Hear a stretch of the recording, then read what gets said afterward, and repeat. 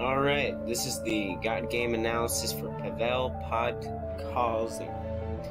Now, I played a little bit in the NBA, and then only 5 games, and then immediately got bounced. They waived him, and he played in his hometown team and many other EuroLeague teams for a long time till 2019.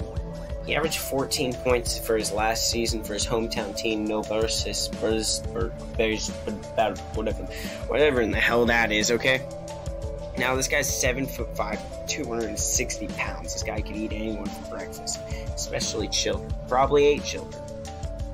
Yeah. And also, along with that, he's got a weird beard. Just letting you know. He can't play make. He's got very little defensive awareness. Also, his speed is very lacking, man. This guy moves the speed of a snail. But he's good at rebounding, and he's good at inside shots, so that's pretty much all he does. His highlights are really awesome. I watch him for hours. So in my opinion, does he got game? No. It's close, but still no. But if you guys can find any more information on him, that would be greatly appreciated.